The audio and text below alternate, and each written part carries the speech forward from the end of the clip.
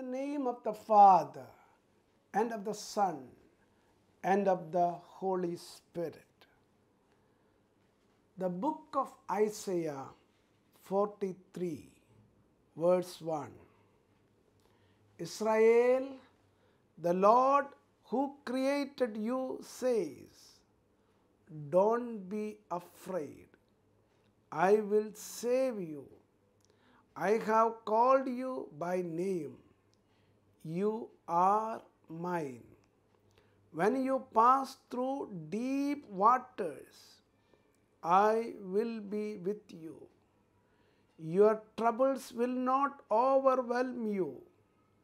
When you pass through fire, you will not be burned.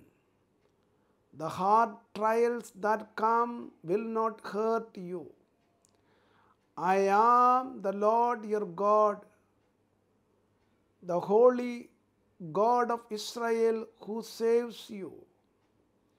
I will give up whole nation to save your life, because you are precious to me, because I love you and give you honor.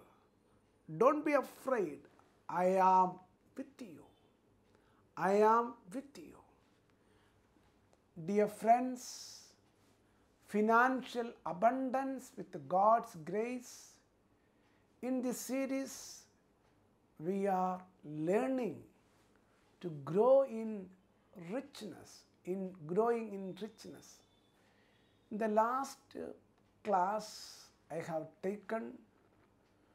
spoke to you what is our responsibility, how I take the responsibility to come up in the richness. Now I tell you,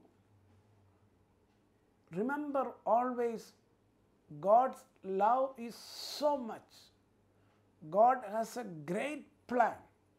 That plan, you have to live in the royal anointing.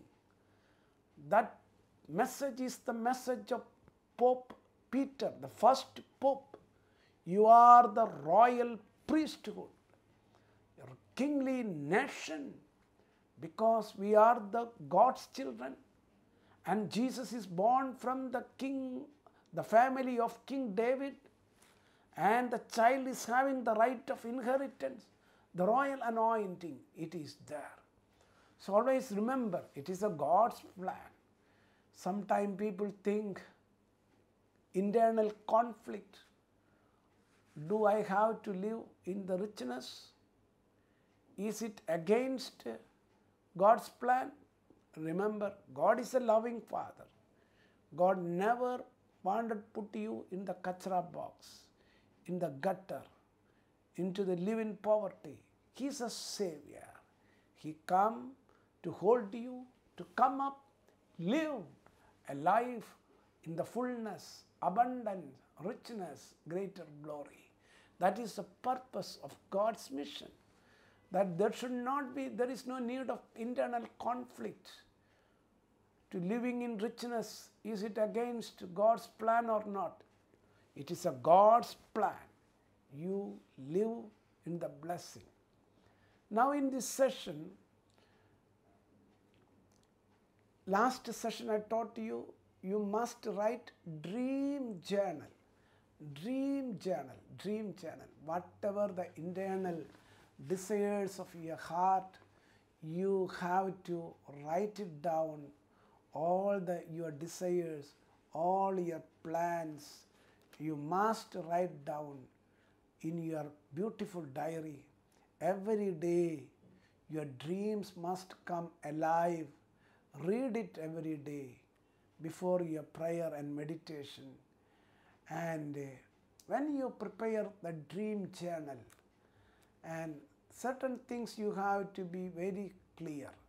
When you prepare a dream journal, it should be you write down everything it is in the present tense.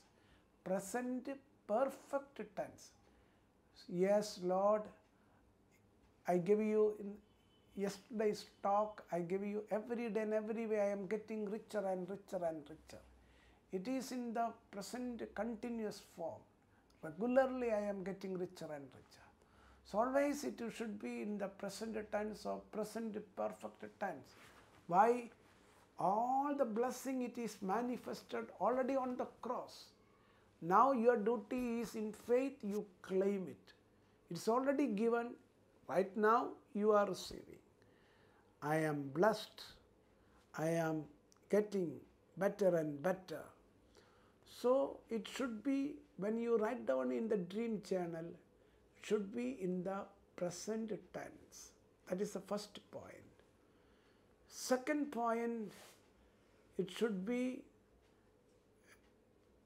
in the positive sentence. It should be the positive. What does it mean by present tense and positive way? And you may be praying, you don't write, take away all my sorrow. No. It is when you say the word sorrow means that will be the internal picture. The language of the prayer is always the picture. That will be the emotion. You shift into the positive way. I am always joyful, cheerful and happy. I am rich, abundant and prosperous. It is a positive, rich. Instead of saying, Lord, take away my debts, you can say, day by day, I am getting richer and richer. I am set free. I claim financial freedom. Claim it. So it should be the positive way. Positive way. Positive way in the present tense. I am joyful. I am joyful. It is already happened. I am joyful. It is in my, that I claim. That is in the present tense. I am joyful, cheerful and happy. I am blessed. It is in the present tense and positive sentence. Day by day I am getting richer and richer. It is in the present tense and positive tense. And third point, it should be very, very specific. There should be clarity in your mind. Whatever the prior intention you are writing in the dream journal, it is dream journal, there will be clarity in your mind. Clarity in your mind. You will have a clarity in your mind, it will be there. That clarity, whatever, it should be very clear. Clarity, it should be clarity. It should be very, very specific. Specific, it must be there. Specific means you must be, it is in the language, English language we say abstract and concrete. And concrete means you can see it, feel it, anything when you pray. So when you write down the dream journal, your intention, it should be very specific with the clarity. Clarity. And I remember one child, it's a motorcycle, I told him, with all the specification, write it down. Must be able to pray for motorcycle, must see it. When one lady was praying for a house, I told her, you feel it, see it, your beautiful house, how you are living it. And within 6 months, and she was financially that time, she was beginning, it is completely empty. Then she was able to sell the property and get lot of money. Everything worked on very well. And she was telling how I was visualizing my house, how I was living. Everything came for the manifestation. Everything came into manifestation. That is the beautiful thing. So it should be very, very specific. Should be very specific, very clear inside your mind. And another point, when you write down in the dream journal, it should be achievable. It should not be like an utopian idea. No. Should be whatever it can be, you are writing down. It is from the heart of God, with the God's grace we are working out. Should be achievable. Should be intellectually, it should be what you can conceive in your mind. Conceive in your mind. So that is why when we work with the patients, we say, I am getting getting better and better. My health is improving. That you can say. Suppose you can't say I am healed because you are in a sickness. And I am getting better and better. Inside the mind, you can say I am healed. So it should be achievable. I remember once I was working, I give you an example, beautiful example. One child wanted to get a good mark and he was very low in his studies. And I told him, can you feel it? That can you pray for 60%? He told it highest mark ever, he got it 55. Then he told it, yes, 60. Then I told him, visualize that achievable, the 60%.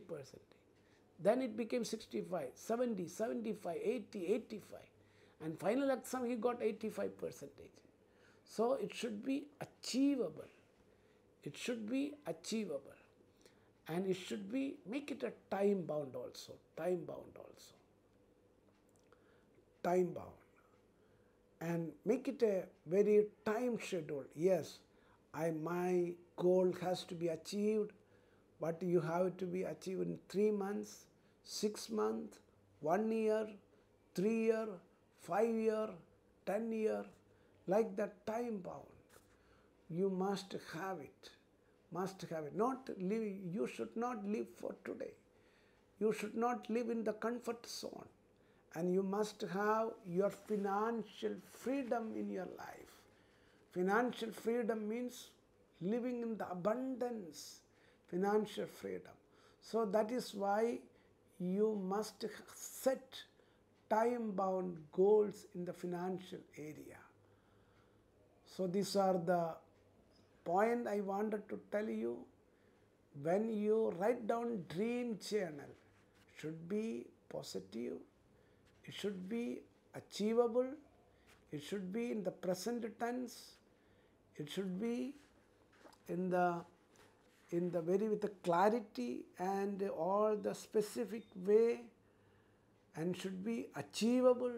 It should be time bound, and you must be able to visualize it, and you, with a feeling of gratitude, you write it.